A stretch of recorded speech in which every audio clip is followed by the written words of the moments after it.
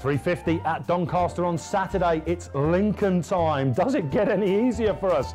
We've got a massive field here, but when in such circumstances, a compressed handicap, I want to take on those in single figures. At this time of the season, fitness, yard form, we don't know. The ground, what's it going to be? I want to take him on. And I'm going to go for the class horse in the race, Dance and Dance from Ed Vaughan's yard. A trainer going very well at present at that. Tom Queally takes the ride here. William Buick switched onto one of Gosden's. Get onto that in a second. He was so unlucky not to win the Hunt Cup a couple of years back. Ever since I've followed him, and he never had the big field, fast pace he craves to be at his best. If he handles the ground from a middle berth, I expect him to go very close indeed. 104, he's still going to go well. He's got Grade 1 form on the continent. Captain Bertie, must mention him, punted into about favourite this has been.